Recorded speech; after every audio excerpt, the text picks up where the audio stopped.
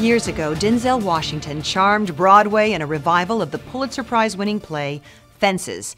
He won a Tony for his performance, and now Denzel directs himself in the movie version. Hey, Pop. Can I ask you a question? How come you ain't never liked me? Like you? What law is there say I got to like you? None. All right, then. Don't you eat every day? Answer me when I talk to you. Don't you eat every day? Yeah. As long as you in my house, you put a sir on the end of it when you talk to me. Yes, sir. You eat every day. Yes, sir. Got a roof over your head. Yes, sir. Got clothes on your back. Yes, sir. Why you think that is? 'Cause of you. Hell, I know it's 'cause of me. But why do you think that is? 'Cause you like me? Like you. You're directing yourself, you're producing the whole film. How do you know when you get it right that you're... I'm not directing myself. I'm directing August Wilson's Fences. I'm just in it. I was fortunate, I was smart enough to take the 5 actors that, well, 5 including me, that did the play in 2010. We won the we didn't win the Pulitzer Prize. The play had already won the Pulitzer Prize. We won the Tony Award for Best Revival. Viola won Best Actress. I won Best Actor, and all of that. Stephen Henderson, I was nominated for Supporting Actor.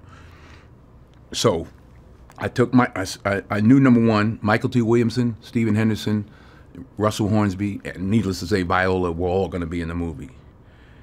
The performances that they give, all of them, and the young boy Jovan, are just, I'm just glad to be a part of that. I had to take care of August and take care of them.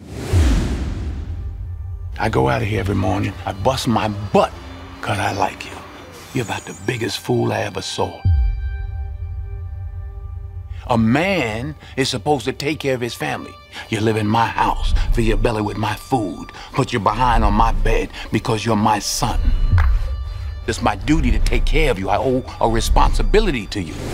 Husbands and wives, fathers and sons, just the whole emotion. I mean, life isn't drama, it's emotion, and that's what is so captured on this. A lot of yelling, though. You gotta... I like to say that's passion. That's passion being displayed. That's love being displayed.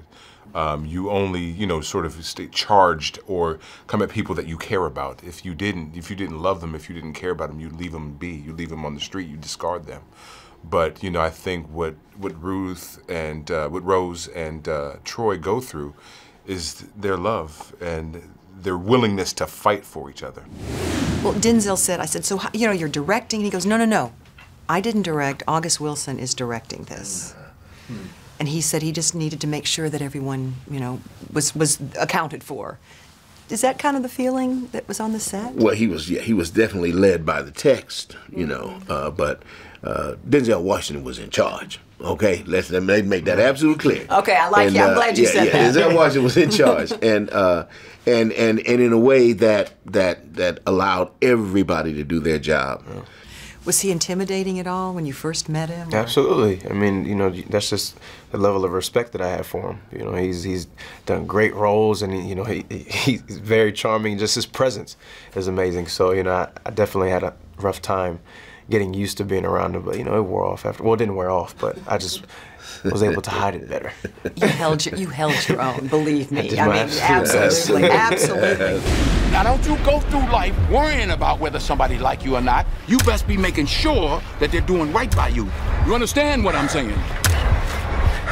Everything that boy do, he do for you. It's not easy for me to admit that I've been standing in the same place for 18 years. Well, I've been standing with you. I gave 18 years of my life to stand in the same spot as you.